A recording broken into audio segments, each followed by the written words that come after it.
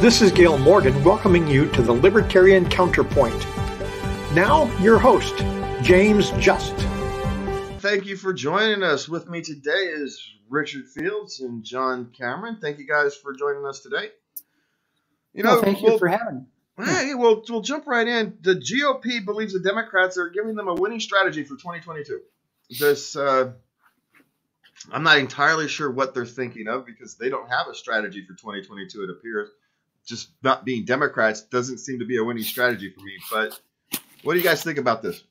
Well, not being a Democrat might be enough. Of course, they're politicizing it and taking the wrong side of some of the issues, and just saying we aren't Democrats, namely immigration, and Republicans going after being border wall and nativist and all of that. It might help them in the short run in 2022, but in the long run, we're already a minority state here in California and the country, regardless of what kind of draconian immigration controls take place. We're going to turn into a majority country in not too long a time. And if the Republicans are the people who oppose immigration and in essence oppose minorities having a voice in government, is going to come back and bite them over the long run. But in the short run, hey, it's a popular issue among the rednecks. As far as infrastructure, the infrastructure bill, and I say so-called infrastructure bill because 80–90% of it is just Democratic wish list stuff like long-term care for long-term care workers, funding, climate change, boondoggles, family care, all of that kind of stuff. Those are things that the Republicans are not in favor of, and that the Democrats are. And if that's rammed through in the 2 years that Democrats have a slim majority, that will come back to bite them. Well, I beg to differ with Richard on a couple of points and I didn't drill down on the polls, but prior to the last election, some people said, well, after the last election, when even though the total number was still small, the percentage increase in black males voting for Trump was pretty significant, even though the sample size is probably, it's still a rather insignificant slice. And people who talked to folks and asked them why, as a black person, why would you vote for this racist Trump, said, basically all those illegals coming over the border are taking jobs that young black men could have. So there's a strange amount of support from a part of the demographic that's typically voted like 90% Democrat, and so that's kind of counterbalances the and I agree it's wrong, the strategy of closed borders and fear and all the rest of that, but basically it found eager ears supposedly in I thought there was only going to be 3 guests on the show. Found eager ears in black males, but I don't know if those numbers are right, and it was out of the popular media, and I think those people just sit around smoking dope and make stuff up. Whereas when I sit around smoking dope, I try to drill down into the truth. Just kidding, folks. So I think that's part of it. Richard, you brought up something on one of the other shows that Biden's popular because he gives money away, and it looks like the information that I read in some of the research I did says his popularity is pretty strong. But then again, it'd be really hard for us to get good numbers out of lamestream press because it's like 95% supportive of whatever that section of the political class is doing, the socialist party. So they but I mean, all of this stuff. We're looking at a 59% approval rating for Biden by the Pew Research. Now, without question, Pew is left of center and is going to structure their survey in such a way that it would be favorable to Democrats and Biden in particular. But 59% is pretty stout this early in the administration. And I attribute most of that to the fact that people like free money and figure that there's an endless supply of it, mistakenly, of course. But you know, it's in the short run, it's a winning position to give money away. Long run, it's disastrous. Short run, hey, I like it. Well, and also in the short run, we have to remember that we no longer have Trump to kick around, and so I think there's a certain segment of the population that's simply happy we don't have to hear Trump's name all the dang time. And I think, you know, they're certainly happy that Biden's there because they don't have to hear Trump, and that makes a certain amount of people happy. Policy doesn't matter for a lot of people. It's their emotions, and as long as that emotion isn't being fed, they're going to be happy.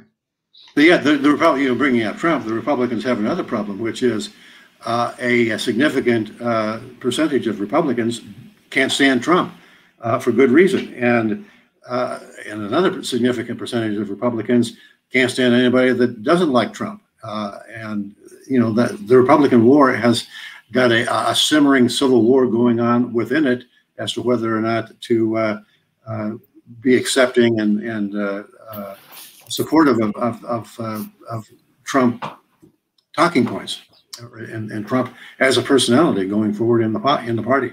Yeah, as soon as someone's reasonable can actually get that Trump support is really just an anti-establishment populist Republican perspective, and if they can feed that, they can get past this Trump thing. But I don't know if there's anybody on the Republican side who's willing to actually do that. Well, I think that, and also I think in order to, you know, because there's a lot of people out there that are anti-Trump enough to go with Biden. I mean, not in the Republican Party, very many in the Republican Party as well, because, you know, I work for a nonprofit and that was, you know, conservative / libertarian. And, you know, a ton of those people didn't give any money at all to Trump. But after he was elected, they got behind you know, the fact that he wasn't a socialist. So, you know, they changed allegiance. I think in order to capture what you call the middle, or people who would, you know, I mean, adopt maybe some Tea Party kind of ideas, you got to get rid of Trump, because he's not actually really a classical Republican, and which is, you know, he is in one respect strong military, but as far as fiscal responsibility goes, he's a nut. And, you know, protectionism, trade, deficit spending, all the rest of that.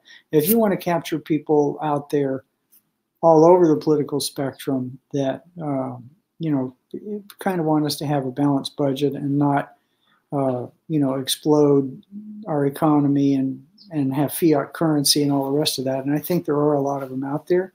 Then, you know, the Trump core isn't going to be where those people go to. And as long as Trump's there, people who would maybe align with Goldwater type Republicans aren't going to align, even if they're not in the party.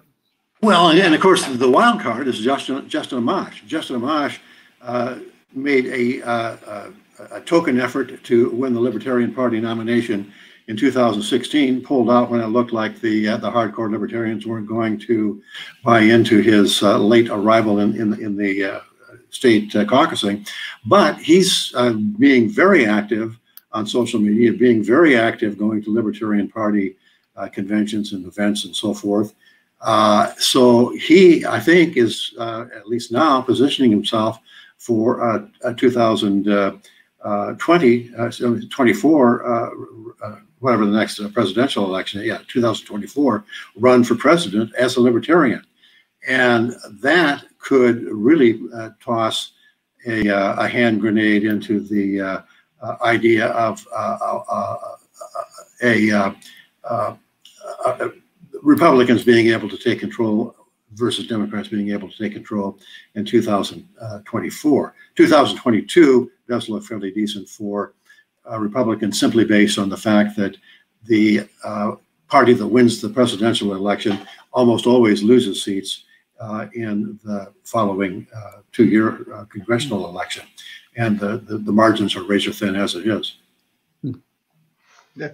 Well, so we're going to move on, but this actually brings up, Justice Amash brings up an interesting question. There was an article out from an economics professor out of Caracas discussing, this is out of Caracas, discussing the cancer of totalitarian censorship in the United States, of all places.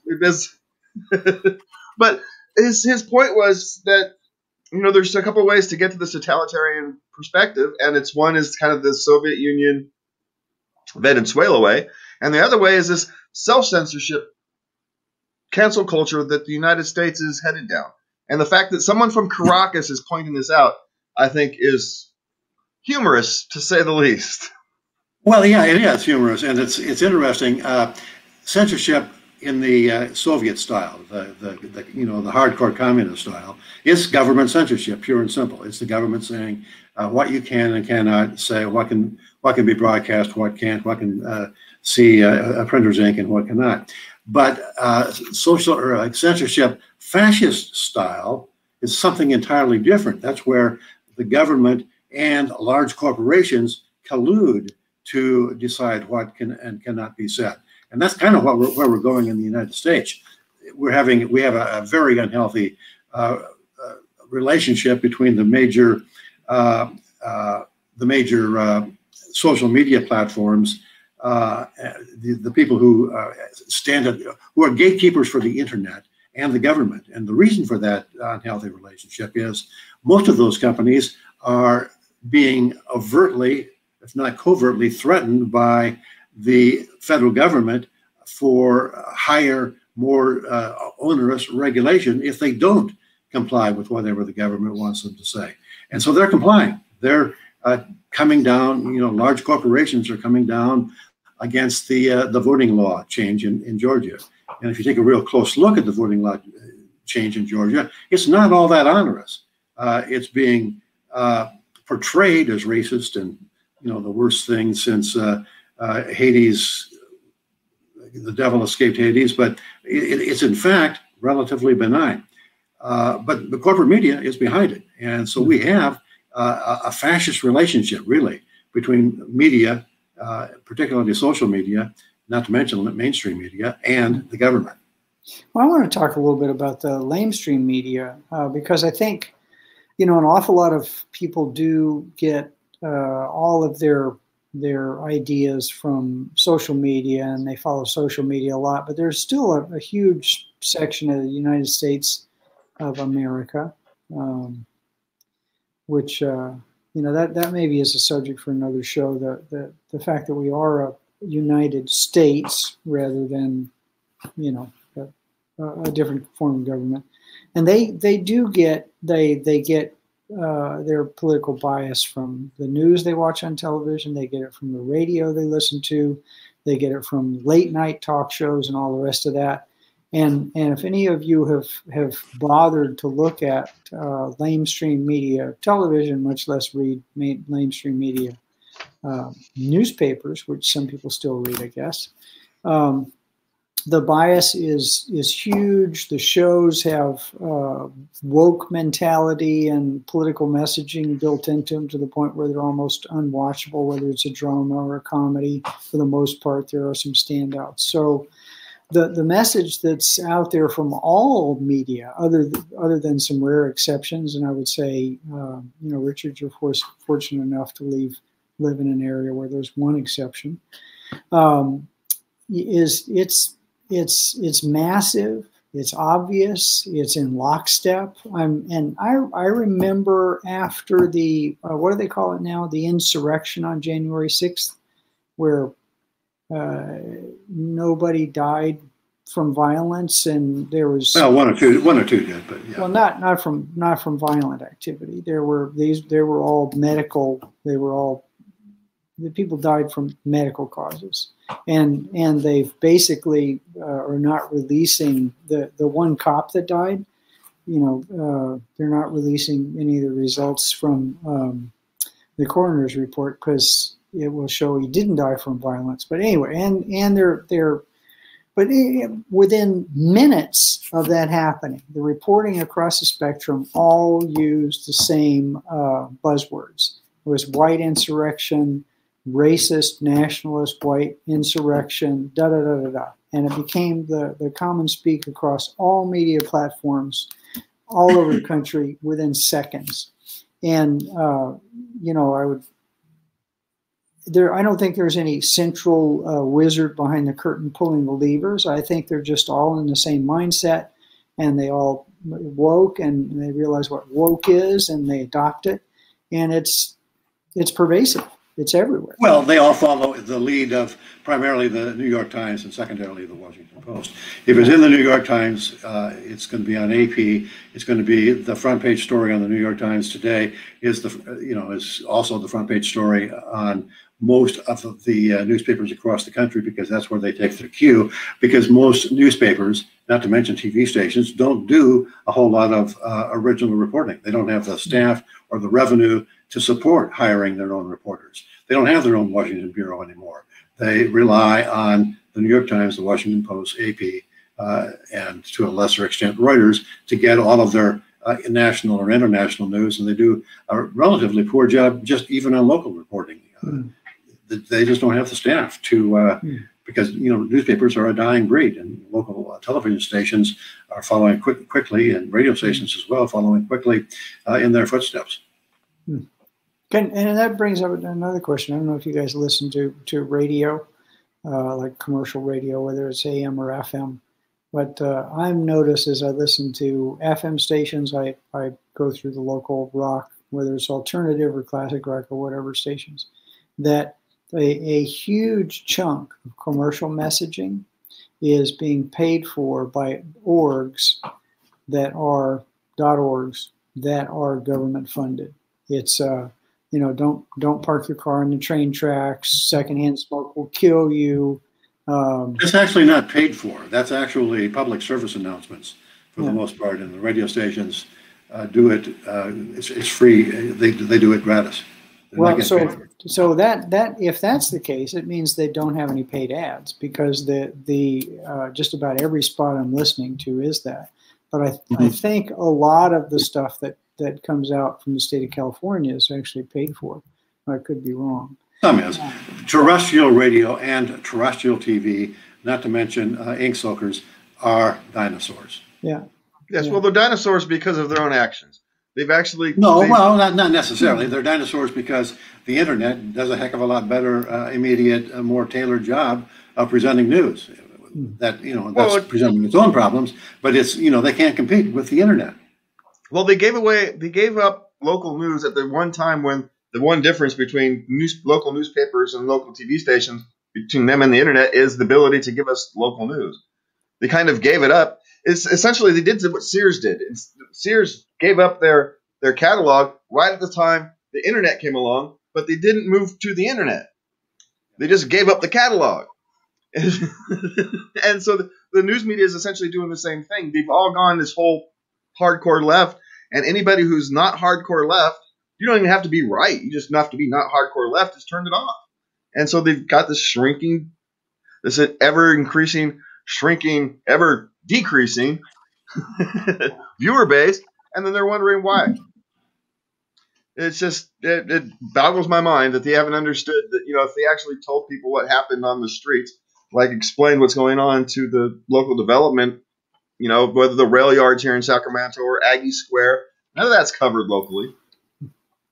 And so if they told us about this, maybe more people would actually watch them and listen to them and buy the newspaper. The newspaper doesn't do me any good, so why would I buy it? It doesn't tell me anything. To pile on to your point about local news, there are still some small town papers that are doing extraordinarily well. And it's because they focused completely and totally on local news. I mean, they'll have some national news there, but they figure people can get national news somewhere else. They'll, you know, have some sports reporting that, you know, everybody has allegiance to the nearest, typically the nearest professional baseball, football, and basketball team. In some areas of the country, soccer, but everything else is the PTA meeting with lots of pictures. It's the volunteer organization with lots of pictures. It's the moose, the elks, the on and on and on and on. Lots of names, lots of pictures, completely local, and they are making money. I'm not saying they're. Oh yeah, and the local police beat with with all the arrests police for, for minor stuff. Well, and those work. And you're absolutely right, James. When newspapers gave up local, and started just downloading wire stories, they lost their hold. But what really killed them was Craigslist, and because the profit in newspapers was all out of classifieds. It looked like it came from the big flashy display ads, but the actual profit, the revenue per page in classified advertising, which was automotive, real estate, and employment, was where the dollars came from, and they dropped right to the bottom line. And when Craigslist pulled all of the local classified advertising out of those newspapers, they went upside down, and they never return. It wasn't Google, it was Craigslist. So, well, I like to point out the gig economy could have saved them. They could have transferred to gig style reporters, but their union contract simply wouldn't allow it, and they were inflexible. And inflexible corporations, inflexible organizations have a tendency to die out. That's just kind of what they do. Well, speaking of dying out, we're going to go move on here in the last few minutes. Riots at the Capitol were bad on January 6th. We all kind of acknowledged that having riots is bad, violence is bad. Except now this last weekend, Maxine Waters apparently was caught telling Black Lives Matter protesters to get more confrontational in their rioting. I'm not entirely sure what message our leaders are trying to send. Is riots bad? Well, the message they're trying to send is if you're rioting for the right thing, that's fine. That's righteous. If you're rioting for the wrong thing, forget about it. Since when did violence be bad, not be a universal thing? Committing acts of violence, destroying things. Violence in favor of the. It's the old saw. Violence in favor of a righteous cause is fine. The ends justify the means. That's the philosophy that's being expressed there. If the ends are right, we don't care about the means. Now, as libertarians, that's anathema to us. The ends don't justify the means. But in popular politics, both left and right, Democrat and Republican, the ends justify the means. That's why Maxine Waters can condone rioting in the streets. It's why Republicans can condone civil asset forfeiture and putting people who try to cross the border to have a better life in cages. Yeah, this notion that we can have riots one spot and it's fine. I don't even necessarily fine. It's this violence, this notion. I don't even trust myself to make that choice when it's okay. When does violence become an acceptable use? When does violence become acceptable? The only time violence is acceptable is in self-defense. Self-defense. And very seldom is that the situation. Most times, most forms of violence are offensive, not defensive. Yeah, I kind of want to drill down a little bit on this whole Maxine Waters thing because inciting to riot is actually a crime, and if you're telling people to get more confrontational, I think should you use the word violence, somebody could have probably filed a suit against her, but get more confrontational has enough leeway in it to where. Maybe it's not inciting to riot. But isn't that clearer than what Trump said on the 6th? That's more a clear call to violence than what Trump said on the 6th? Well, it's absolutely a more clear call to violence than what Trump said on the 6th. Trump said, whether he meant it or not, let's keep this peaceful. Just let your opinions be known. We want to make sure this is peaceful because of our brothers in blue, that we respect the law, and da-da-da-da-da. But so I absolutely agree that we have, as Richard accurately pointed out, a double standard here. And the Black Lives Matter organization is disgusting. The idea that Black Lives Matter is a wonderful thing. The blacklivesmatter.org is a socialist mess that promulgates the idea that nuclear families are wrong and just crazy. But the idea that cops shouldn't shoot black people is absolutely necessary to be front page news. And I absolutely agree. But when you anytime you start burning people's property down and killing more people in those riots than were ever shot by a cop, it even people whose IQ is pretty darn low are going to feel some dissonance there, and you're going to lose some support. So I think these people like Maxine Waters, she's way outlived her usefulness if she ever had any in Congress, she's doing way more harm to what's actually a good cause than good, and I wish she'd just shut up. The sad part of the whole thing is we're turning into a garrison state. We're turning into a country where the police are not guardians but warriors. We're turning into a country where we have barbed wire fence around courthouses in order to protect the supposed enforcers of the law and the judiciary, those who educate the law. We're turning into a place where the Capitol is surrounded by barriers and barbed wire and so forth. We're turning into what looks like a third world dictatorship. And I'm wondering if the looks are accurate of reality. Well, you actually say that. I think they are. Well, you say that. I saw a podcast from a guy from the actual third world, and he said he went to Portland, and he said Portland reminded him of a third world country. Just with all the Antifa activity in the last couple of years, the downtown Portland has started. He says it reminded him of a third world country. And we have to be careful. We have to be careful not to lay all the blame on Antifa, just like we need to be careful not to lay all the blame on Proud Boys and the insurrectionists on the right. We have to lay the blame where it belongs on people who believe that violence is an acceptable means to achieving their ends, whether their ends are Black Lives Matter or whether their ends are no immigration or whatever their ends are. Violence is not an acceptable form of protest or getting your way. It's the opposite of having a dialogue and a discussion and a negotiation. Yeah, and I also have to point out that the people we should actually be blaming are those politicians and profiteers who feed off of it. The average person, we call them what they call them, the useful idiots. I don't want to be calling necessarily idiots, but they're useful cannon fodder essentially for the political class. You can't really blame people for being frustrated. We have a country where the Federal Reserve is purposefully making interest rates at zero so that savers cannot get a return on their savings, so that they are facing retirement as paupers. We're looking at a country where it's impossible to make as much money as a percentage of the national income. Now it is way lower. The 90% or the 99% make a lower percentage of the national income now than they did 40 or 50 years ago.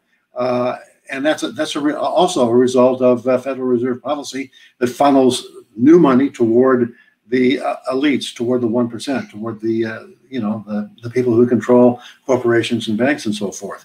There's a whole lot of frustration that is justified frustration. People just don't realize the cause of the evils that beset us, and those causes are largely government causes, or more precisely, government colluding with business causes. Well, hopefully that Fed printer ends printing soon, but we are out of time. Thank you guys for joining us. Thank you, gentlemen, for being here, and we will see you guys next week. This is Gail Morgan thanking you for watching the Libertarian Counterpoint each Thursday at 8 p.m., Channel 17 on Comcast, on YouTube, and on Facebook. We invite you to come again next week for the Libertarian Counterpoint.